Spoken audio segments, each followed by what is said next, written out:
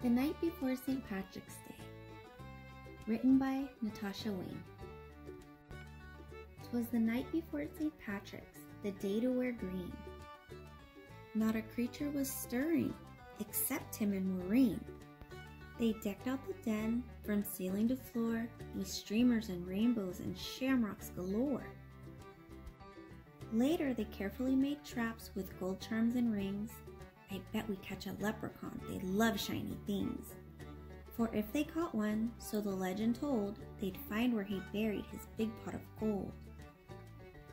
They set all the traps round the room with great care, in hopes a wee Irishman soon would be theirs.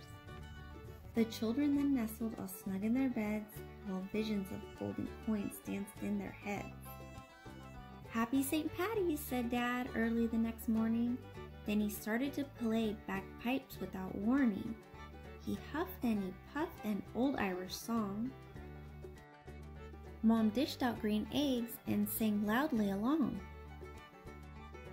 When from their bedroom there arose such a clatter, the kids ran down the hallway to see what was the matter. And what to their wondering eyes should appear but a terrible mess. A leprechaun was here. "Be quiet," whispered Maureen. "He's hiding somewhere. When we find him, remember, we must hold his stare. For if you look away, if you so much as blink, leprechauns vanish, quick as a wink." The kids trailed muddy footprints back and forth across the floor, which led them under Tim's bed and past the closet door. And then, inside a trap, they heard someone giggling. A real live leprechaun. They both saw him wriggling.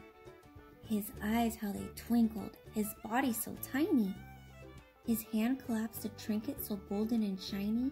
He was dressed in all green from his head to his toes, and he looked like a cobbler wearing fairy-sized clothes. The children approached him, staring straight in his eyes. "Tell us where the gold is. Don't be tricky, no lies." "I buried it under a rock, smooth and hard. It's marked with an X right in your backyard." But when the kids went outside with their shovel and pick, they instantly saw it had been a big trick.